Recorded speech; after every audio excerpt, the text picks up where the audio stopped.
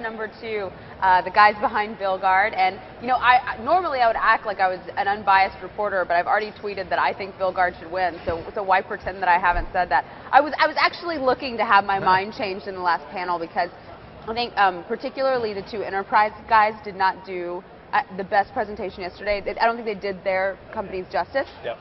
And I think they did a better job this time. But you know, I still think you guys are the favorite because so frequently we get companies at Disrupt that are really good for our demographic, yeah. but not across a wide demographic. And yeah. That's sort of the thing that puts it over the top, and the fact that you're going through banks as a distribution model. So thank you. Yeah, we also we have the mainstream kind of soccer mom in Idaho in mind, and not just an early adopter.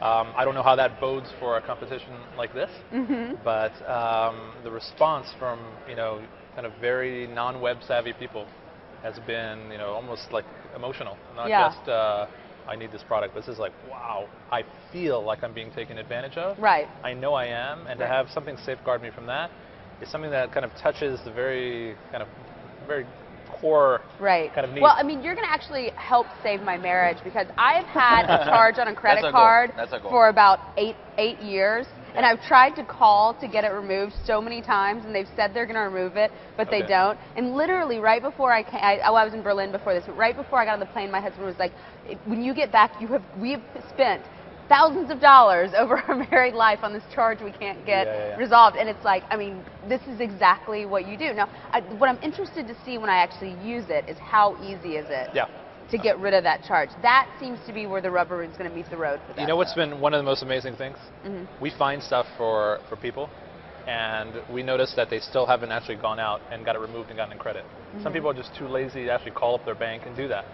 And that's why the second phase of our product, we actually want to integrate with the banks so we can automate the entire resolution management process. When is that second phase coming? Because that to me is what makes it killer service. Even before this, have you seen the comments that we have in the details panel when you click on a transaction? So you have the ability to ask questions about, okay, now I understand it's a bad charge, how can I get this removed?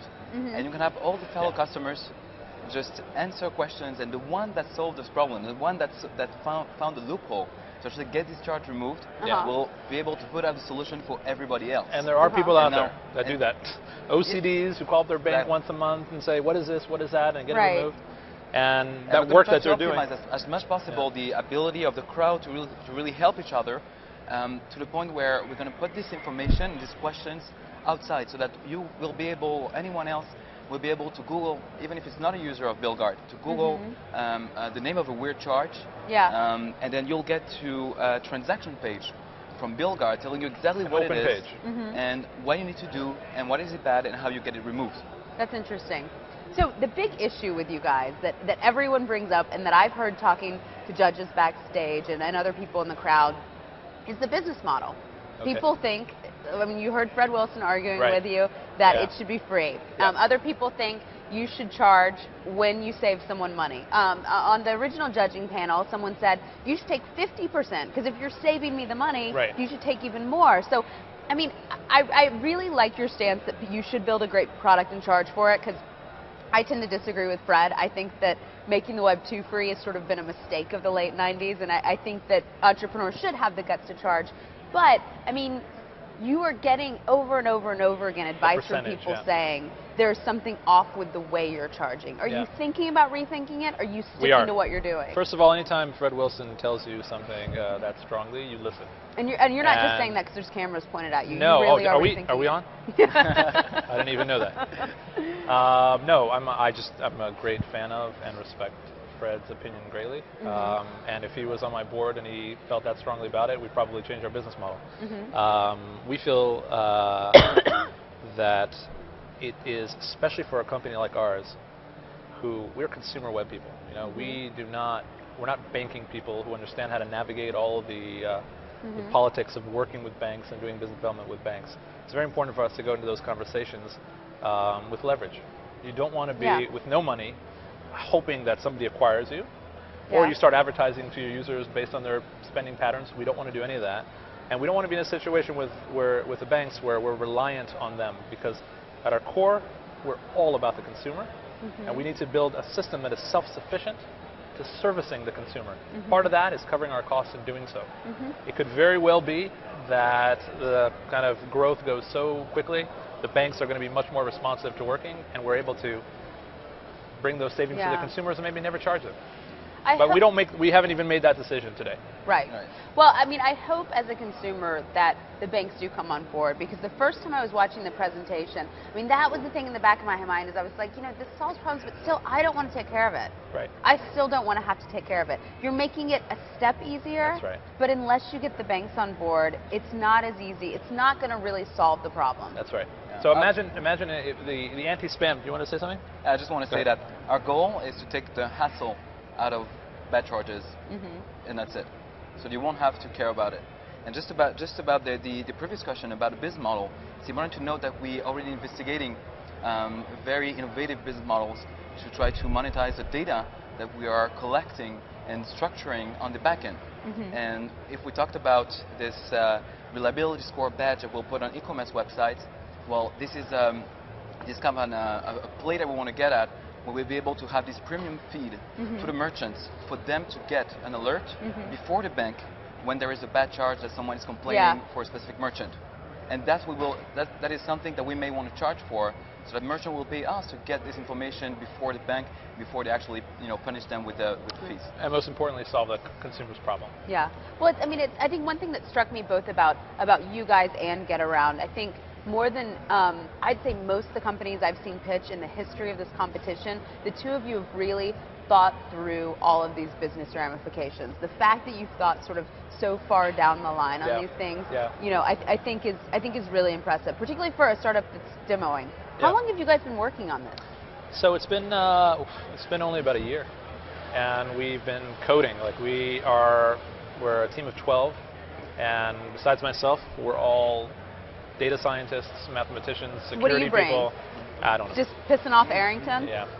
Doing my best. So what was the deal with that? You couldn't just stop talking. You couldn't just stop talking. I guess I should have, dated better, as Arrington said, you know what I mean? But that was fun. That was fun. If you lose, it'll be because you pissed him off. Yeah, but we had fun, and that's the most important part, isn't it? Are you sure it's not because I pissed off Tim with the AOL example? Oh, no. We're so, vitriolically in support of looking like we are independent, that we would probably eradicate their business model ourselves just to prove that we weren't in their pocket. No, that's actually one of my favorite things about you guys, is that if you win, you might actually kill TechCrunch, because there will be no AOL revenues to support our business. There's a tweet. I think our chances of winning just went down pretty significantly. Yeah. So let's talk a little bit about what has happened since Monday. I don't know if you guys saw this, but while you were on stage, Philip Kaplan tweeted that he was going to do it, and then he tweeted 10 minutes later, you saved him $30. Yeah, and those have been the most amazing tweets. So we've had a bunch of those where people are like, I just saved $80, I saved $40, whatever it is. What was on the their first scan. $6,000. What was the $6,000 one? I can't say who it was. A very wealthy individual. No, not who it was, but what was the charge? It was some fraudulent charge. It was fraud then. It was fraud. It was actual fraud. Yeah. And we have a policy. We can't tell you the name. Yeah, we don't disclose content. But it was, and the guy was just like, oh, okay. And it wasn't, same thing. He didn't right away call up his bank and cancel it. He was like, oh, okay, I have $6,000 fraud on my card. Unbelievable. People are so lazy. The thing is, you could charge 50% if you took care of it. True. You could charge so much if you did that extra step. When we first started the company, it was the idea. It was like, let's do it like an accountant, okay? Whatever we save you, we'll take a percentage. That sounds great as a soundbite for a competition.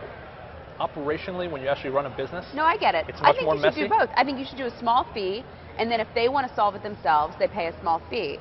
If you get to the point where you can take care of it for them, or if it helps you get there faster, take 50%. Because people would give you 50% to take care of it for them. How about we just give it away free and have the banks figure out that it's their responsibility to subsidize this? How about that? If the banks can do it, if the banks will do it. I don't trust banks, though. I think they're jerks.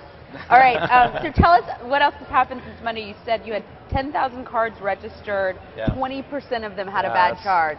That's the most amazing stat. Way beyond our expectations, because if you think about it, this is a system that inherently gets smarter and better with every new user and over time.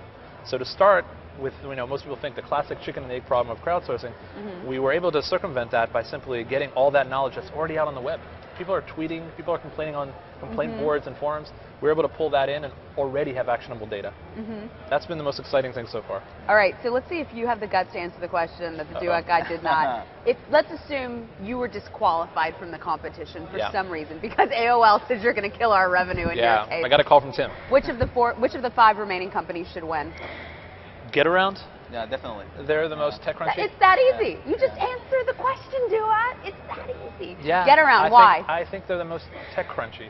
And they're exciting. Do you know what I mean? They are the most tech crunchy. If people are actually willing to rent out their car to people, which I'm personally not, but I'm assuming there are, then I think it's a very interesting business, and I wish them all the best of luck. Okay, cool. Well, thank you guys so much for joining us. Thank you. And good luck. And up next, we are going to talk to Invoice ASAP, who's already hitting the booze, my kind of man. Thank you, and thank you. Oh, thank you. Thank you. Thank you. All right. So, Invoice ASAP. For those of you who don't know, I've talked to. Yep.